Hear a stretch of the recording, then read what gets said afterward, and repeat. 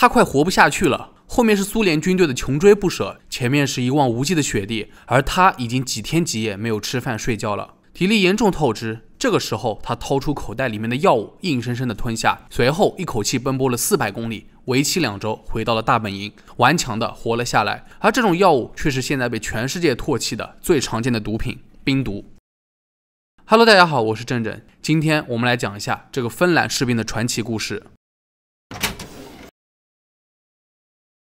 自从1939年以来，芬兰一直就与苏联交战。然而，面对拥有强大军事武器的敌国，第2年，芬兰就被迫签署了不平等条约，还把10%的领土割了出去。1年之后，芬兰与德国结盟，但醉翁之意不在酒，芬兰的主要目的就是收复那些被苏联占领的土地。直到1944年，战争仍然断断续续，从未停止过。3月18日这一天，气温下降至-15度，芬兰士兵艾莫科瓦尼接到了任务。他要立刻带领滑雪队巡逻，前往芬兰边境，进行为期3天的巡逻工作。要想在寒冷的冬日穿过芬兰最北部的拉普兰地区，属实不易。厚厚的大雪早已没过膝盖，艾莫负责在前面带头，队友们则紧跟其后，沿着他开辟出来的雪道滑行。到了第2天，巡逻小队已经精疲力尽了，尤其是艾莫，冲在最前面的他更是需要休息。随后，巡逻小队决定在森林里面小憩一会儿。然而，枪声打破了寂静，没想到他们中了苏联士兵的埋伏。眼看就要被敌人包围了，艾莫指挥所有的人都带上滑雪装备，在森林里面寻找庇护之地。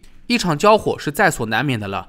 艾莫和队员一边逃跑一边射击，还不忘设置地雷。但是敌方士兵装备精良，精力充沛，这注定是一场势不均力不敌的较量。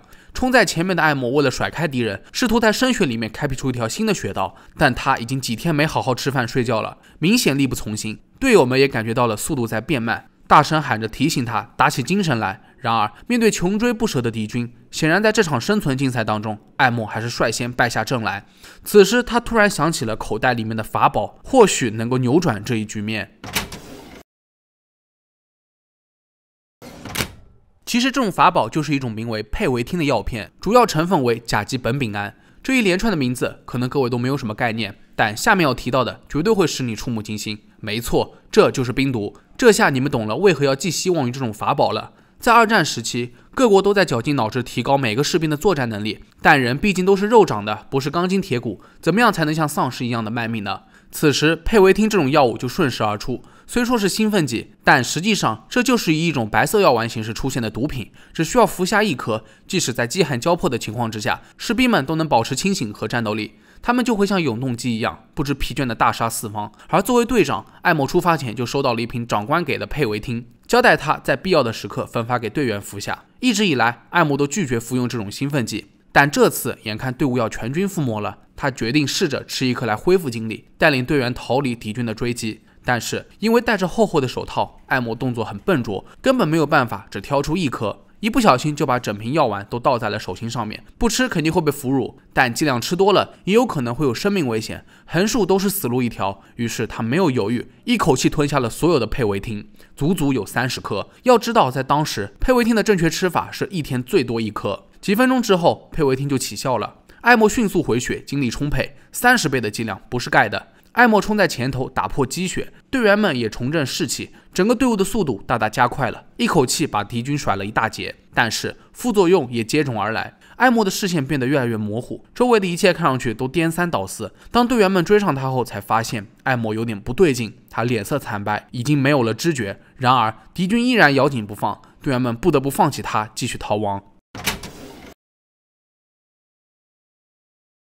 根据艾莫的回忆，自己也不知道到底昏迷了多久，反正醒来的时候整个人都懵了，自己竟然孤身一人躺在冰天雪地里面，没有食物，没有弹药，也没有队友的踪迹，自己是生是死都已经没有意识了。艾莫试图回想起发生了什么，但发现自己就像是断片一样，根本就记不得。其实这个时候的艾莫已经恢复了意识，但他依然深受佩维汀的影响，不管怎么说，他也不能坐以待毙。于是他决定穿上仅剩的滑雪板寻找生路，因为体内还残留大剂量的佩维汀，艾莫滑行的速度依然很快。接下来的几天时间里面，他废寝忘食地穿过森林，没有丝毫的饥饿和困意，就像是一具没有意识的丧尸。有时艾莫还会和朋友交谈，或者和野狼战斗，当然这些都是他的幻觉。等真正醒过来的时候，艾莫感到非常无助，就自己如此糟糕的状态，真的能在这雪地里面存活下去吗？麻烦事情一个接着一个，在漫长的跋涉当中，艾默好几次都差点被苏联军队发现，自己没有任何武器，要是现身就是死路一条。根据他的回忆，自己还遇到了不少怪事，比如他曾经来到了一座小山顶上，看到下面有一群人正在烤火。艾默断定那就是战友，想着自己终于要得救了，于是欣喜若狂，全速滑下山坡。不过离近了才发现，那不是自己人，而是苏联军队。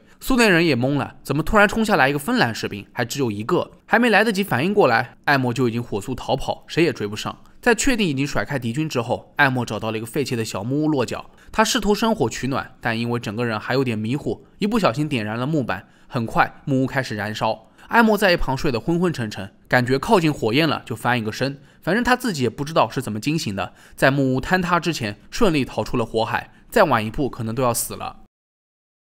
这次的经历让艾默非常后怕，看似寂静的雪地危机四伏，最主要的是自己的幻觉依然很严重，整个人也没有之前敏锐了。逃出木屋之后的他又跌跌撞撞地来到了新的避难所，是一个废弃的纳粹营地。然而一波未平一波又起，纳粹在离开之前早已经布下了地雷，艾默不小心踩到了一个，右脚受伤严重。当他试图走到小屋查看伤势，一打开门迎来了第二次爆炸，艾默直接被炸进了附近的沟里面。接二连三的打击把艾默伤得不轻，他意识飘忽不定，甚至不想从沟里面爬起来。在零下30度的天气里面，艾默在原地生火取暖，睡着了就好了，梦里什么都有。1个星期之后，艾默意识到自己再不走就真的要被冻死在这里了，于是他又重新捡起了滑雪板继续前进。一直以来，艾默都很少吃东西，因为在毒品的刺激之下，他根本就不饿。但慢慢的，他恢复了饥饿的感觉，开始啃树皮，饿得实在不行了就抓鸟吃。不知道过了多久，一群芬兰士兵终于发现了他。此时他已经失踪了2个礼拜，而且跨越了400公里。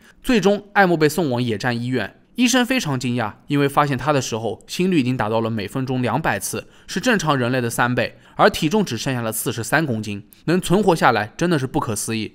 不管怎么样，艾默都无法完整回忆起这14天的经历，可见毒品的危害有多大。他只记得一直有一束光在前方指引着，他误以为是有人居住的小屋，支撑着自己坚持下来。但是当他真的赶到之后，发现那只是一颗北极星，瞬间就泄了气。而在艾默离开的那2周时间里面，他只靠松树芽和一只他捕获并生吃的西伯利亚松树芽为生，最终幸存了下来，并活到了71岁时平静的死去。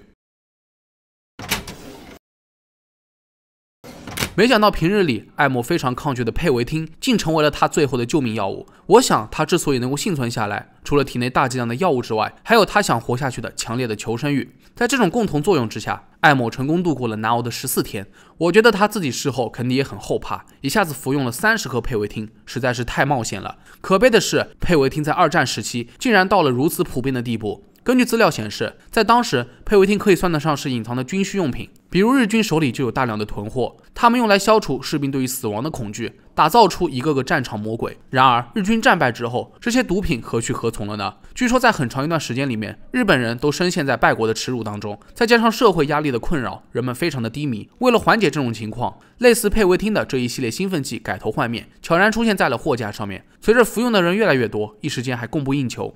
人们只知道服用这种药物可以麻痹神经上的痛苦，并不知道副作用有多么的大。有的人甚至只是为了跟风，直到后来因毒瘾引发的社会案件数不胜数，人们这才意识到始作俑者是谁，立刻禁止生产推销这种药物。不过咱们话又说回来，在战争时期，毒品被合法用来当做士兵的兴奋剂，也可以算得上是一种策略了吧。在那个军火横飞的年代，人们眼里只有战争和和平，不说药物发展对于人们健康的影响，任何可以促进士兵作战的药物，哪个军队不想尝试呢？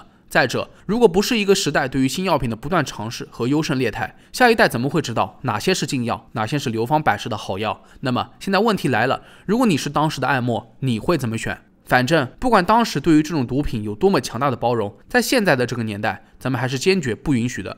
尽管我们从小就被教育远离毒品，但总还有一些人挑战法律的底线，吸毒贩毒屡禁不止。所谓一人吸毒，全家遭殃，好端端的一个人变成了鬼。有太多的人因为毒品而走上了犯罪的道路。为了打击这些犯罪行为，我们国家牺牲了多少缉毒警察？有些甚至为了任务还要陪着毒贩一起吸。有一部分殉职之后还不能立碑，无法获得公开的表彰。以前小时候不知道原因，后来我才知道，原来这一切都是拜毒贩所赐，怕他们日后报复。人生可以有无数种可能，也可以有无数种第一次，但绝对不要第一次吸毒。希望各位小伙伴都能够知毒、识毒、避毒。总之，珍爱生命，远离毒品，不管什么时候，这8个字都不会错的。那么好了，本期视频到这里就结束了。你们对于按摩的传奇故事有什么看法？可以在评论区下方留言。那如果你觉得视频做的还可以的话，也别忘了点赞、收藏和投币。我是郑郑，咱们下期视频再见吧。